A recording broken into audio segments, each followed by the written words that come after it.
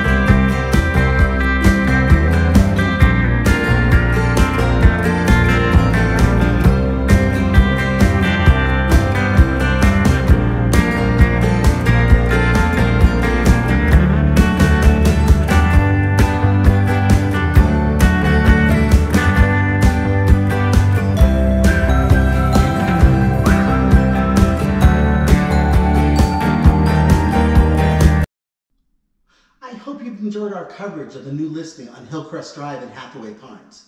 If you'd like more information or you'd like to see the property in person, please reach out to us. By the way, my name is Tim Muetterties and I sell real estate in Calaveras County with my wife Lisa.